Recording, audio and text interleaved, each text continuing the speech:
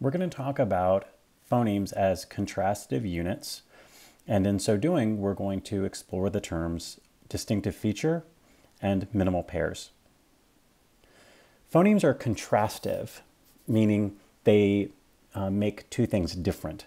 So the word pet in English, pet, means animal that you domesticate and keep in your house.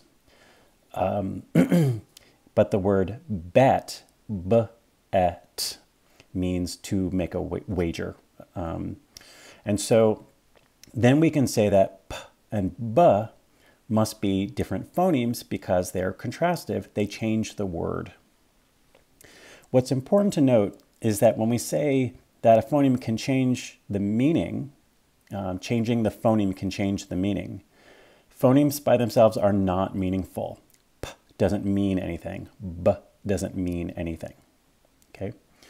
What I did was I changed one aspect of how I produce the sounds. So p and b are made almost identically, except one of them I let my vocal cords vibrate.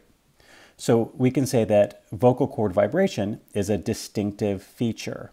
That feature can contribute to the contrast. When two words only differ in one phoneme, they're called minimal pairs.